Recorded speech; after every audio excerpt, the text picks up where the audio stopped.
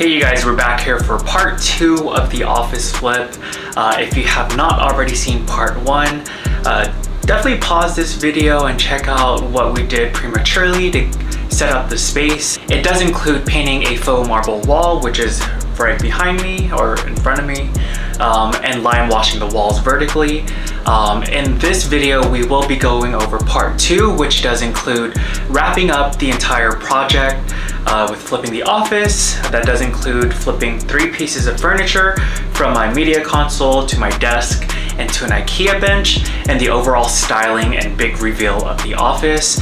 You may already see a sneak peek behind me of what that looks like. I'm very excited to share the overall end result of this project. It has been a long time coming, and I will say I've had the opportunity to already work and edit some videos out of the new space, and I will say it has been really comfortable, from the new office chair that I got to the new direction that the desk is facing, and to even viewing some of my video edits on the TV behind me and screencasting some of the edits so that I know that it's ready for YouTube has been really rewarding. So I'm loving the space already and the general flow that I came up with. So sit back and really enjoy this last portion of the video. It's a very short one. Now, if you haven't already, please don't forget to subscribe to my channel. I have a few more DIYs for downstairs that I've been thinking of.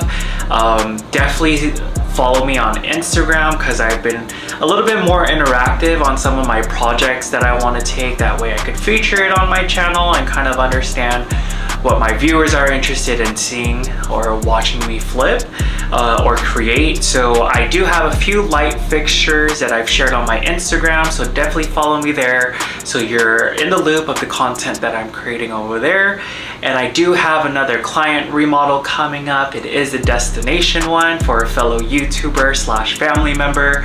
So I'm very excited to get that process started. So don't forget to subscribe so you stay within the loop, and follow me on Instagram just to follow the other journeys and projects that I pick up from there. So without further ado, wait, hold on. Let me grab, this room, I've stated it is, makeshift of different things, from DIY to workspace to a lounge space.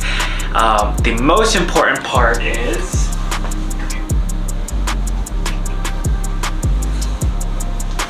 it's my little dog's bedroom. So for those of you who don't know him, this is Little Drip. He is a rescue. He's hitting 3 years old, and he's been really patient as we remodeled his bedroom, and I must say I think he loves it. There are some times where he escapes my bedroom at the foot of the bed, and when I wake up to go pee in the middle of the night, I'll see that he is laying on the carpet or on his bed in this room or looking out the window. So I must say we are both benefiting from the new realized space, so yeah. And he's just so cute, he matches. Say bye, Drip. Bye. Okay, bye. So up first on our furniture flips is our bench here. You could see in the previous boho style how those natural warm tones in the finish help kind of just bring in that warmthness that boho typically has. So when attacking this in the flip, I wanted to create a monochromatic look using the lime wash paint. This is the Ikea SKOGSTA bench. I think it's roughly around $100, and you can find it on their website or visit your local store. To help prep this, I did apply 1 coat of primer and about 2 coats of the lime wash, following the same techniques that I did with the walls, just to ensure that it had that natural movement that we got with the lime wash, so that it blended really easy into the walls. Now up next is our desk flip. This is a carbon Loft Fowler industrial computer desk that I've purchased from Overstock, that I've had for some time. Now that everything is pretty tonal and cool tones in the office, this desk was a complete eyesore. Now, if you watch my channel before, I have used this product. It's called Reticate Wood. It's a 3-step process where step 1 is to lay out the paint. I chose to go with the light wood as I have done so before. It just rendered really great results for me, so I knew I could trust it. But yeah, if you guys haven't watched that video on how I flipped some Ikea hack shelves to make it look like reclaimed wood, it's the same exact product. You're going to want to apply this in long strokes, that way you don't see any interruptions in the natural grain of the wood that you're covering or the surface that you're covering. I applied about 2 coats and went in with the briar smoke stain. Following that same technique, you want to continue moving in long strokes so that you don't interrupt that natural movement in the wood grain, and definitely concentrate darker stain in areas that you would like to appear darker.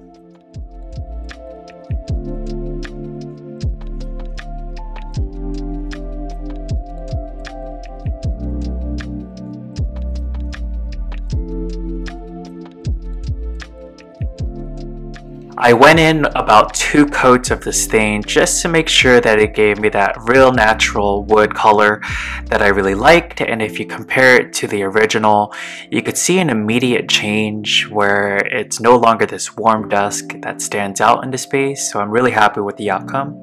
And last but not least, we are flipping my Rattan media console, also purchased from Overstock, that I've had for some time. You can find it in the description box below if you're looking for a similar product. But I started off with sanding this down just to make sure that the paint has something a little easier to adhere to.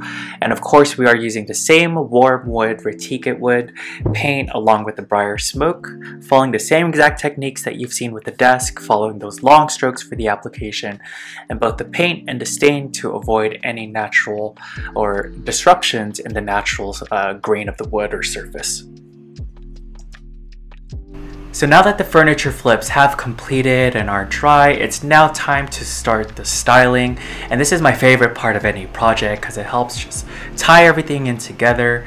Now, given that the office is monochromatic, I did want to introduce pops of color, and I decided to bounce off of the greens with the plants and introduce that into my objects, like the bookends you see here.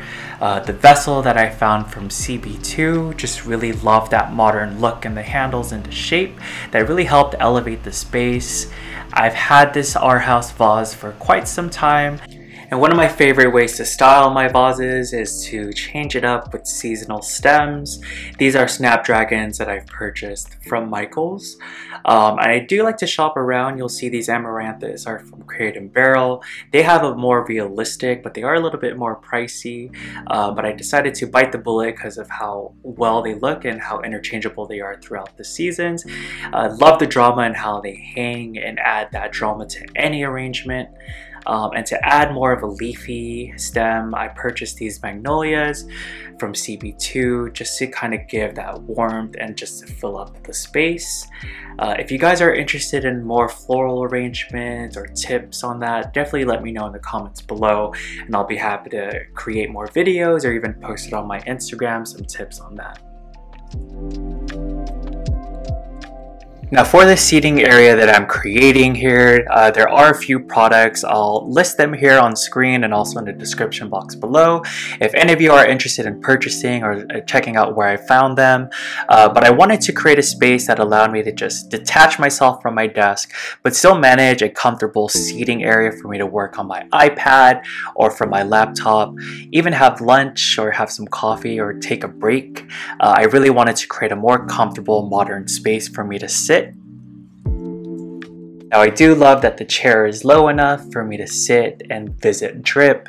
Sometimes I do become overloaded with so much work that it is nice to just step away from my desk and see how he's doing and just give him a little attention that he loves. One of my favorite ways to style a shelf is by using books. And a little tip, if you flip them around so that you see the pages, it does help create more of a monochromatic style and avoid any kind of distractions that your eye would see with the text.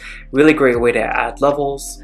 Now, when styling, I've been making more of a conscious effort to incorporate artwork, and what better way than to go with an independent artist that I've already shouted out on Instagram.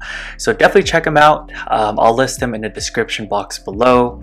When I was browsing for artwork on Instagram, I did happen to land on this reel, and I just loved the really minimal concept that he had, and I just thought that it paired really well with my flushed shelving to just have these three images and pieces of work showcased in my space. So thank you again, Gian, for the amazing work. I'm very happy with the outcome and just love seeing these amazing pieces of work in my space when I walk into my office. So if you guys haven't, check him out, visit his shop, and support independent artists. Now, with the shelving above my desk, I wanted to focus on making it a transitional space where I could not only style but also decorate some of my desk equipment like my microphone, my headphones, my camera, etc. This just made it for an easier way to increase desk space above the desk and make it more comfortable for me to work in.